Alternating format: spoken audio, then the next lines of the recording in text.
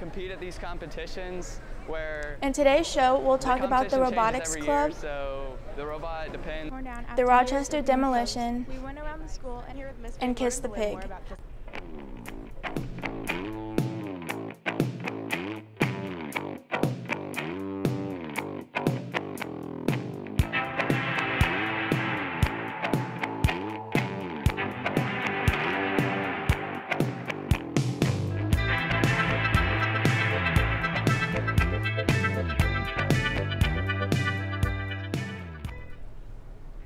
You may have heard of the Rochester Demolition. We have more information about that.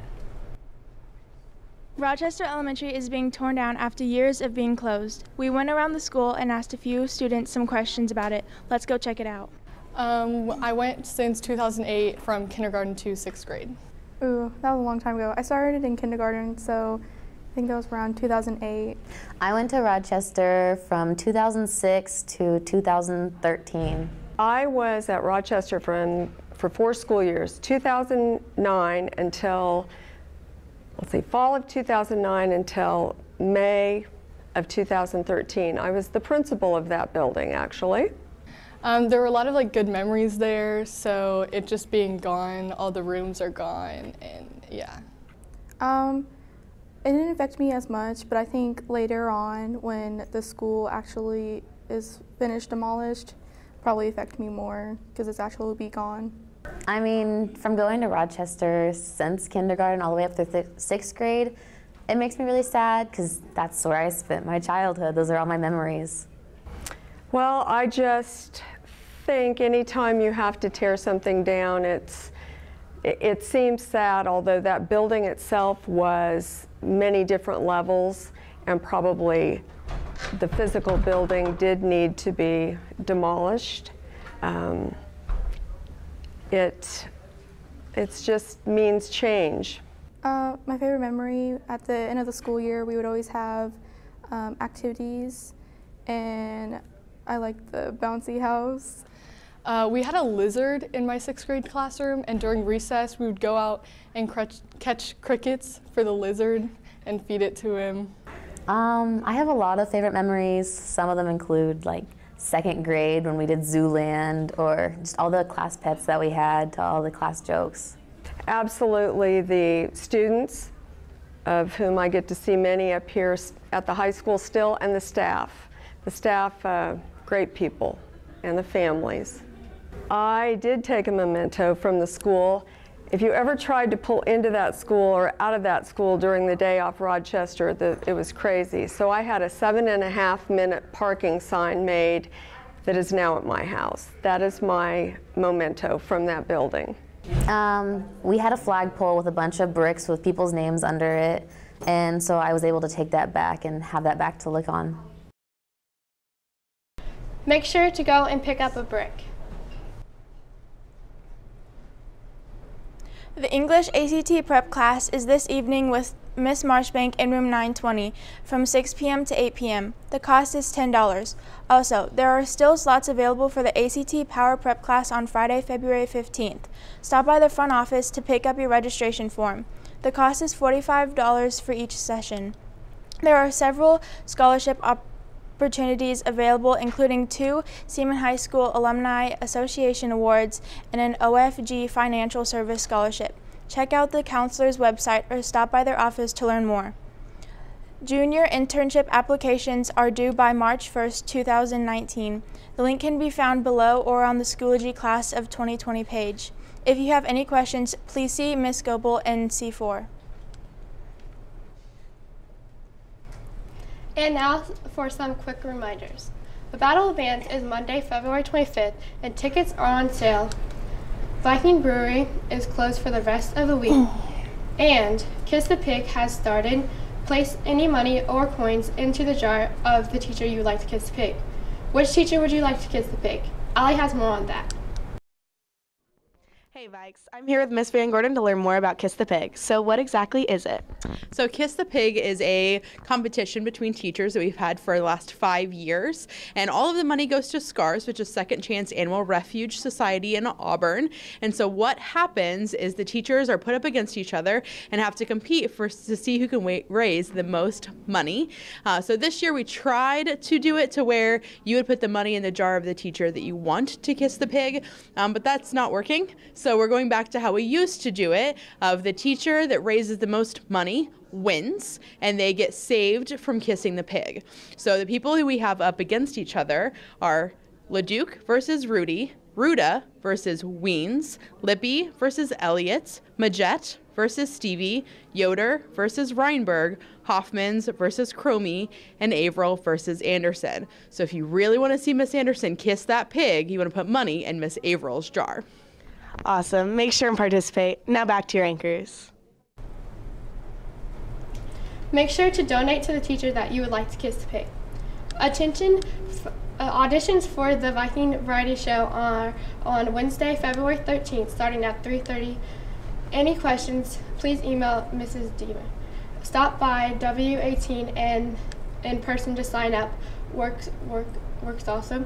Any parents wanting to help with Afterglow, the evening on Friday, April 12th and Saturday, April 13th, there is a link on Schoology for the volunteer sign up. If you have any questions about volunteer, please call Tammy Holliner. Live drawing is on Thursday from 6 to 7:30 p.m. in room 901. The Shawnee County Sheriff's Office will be increasing traffic enforcement efforts around the Shawnee County area high schools starting February 25th to March 8th. Tickets will be issued for those not buckled up. Shawnee County Parks and Recreation will be hosting a job fair on February 18th at the Topeka Workforce Center. For more information, contact Olivia Mayer. Volunteers are needed for its Kids Night Out program. Any questions, contact Daniel Figg. We head over to Madyson to learn the theme for tonight's game after this quick commercial break. Do you have a gently used stuffed animal? If so, come donate one at the boys' basketball game. I loved you once, now somebody else can. Come join the Teddy Bear Toss donation during halftime at the boys' basketball game versus Topeka West on Tuesday, February 12th. The stuffed animals will be going to the Kansas Highway Patrol. Booster Club is giving away free t-shirts tonight at 5:45 during the games tonight. If you want a free t-shirt, please make sure you have your student ID or Power School. Student Council is doing a teddy bear toss at halftime during the boys' game, home against Topeka West. Anyone wanting to compete in track and field this spring, make sure you join the Schoology track and field group. All boys interested in playing golf need to stop by Coach Blackman's room E4 to sign up this week. Any girls interested in swim should attend the informational meeting Wednesday, February 13th at 3:15 in room 911. Any questions, see Mr. Tucker. It's pretty cold outside. Let's check with Josh to see if it'll warm up.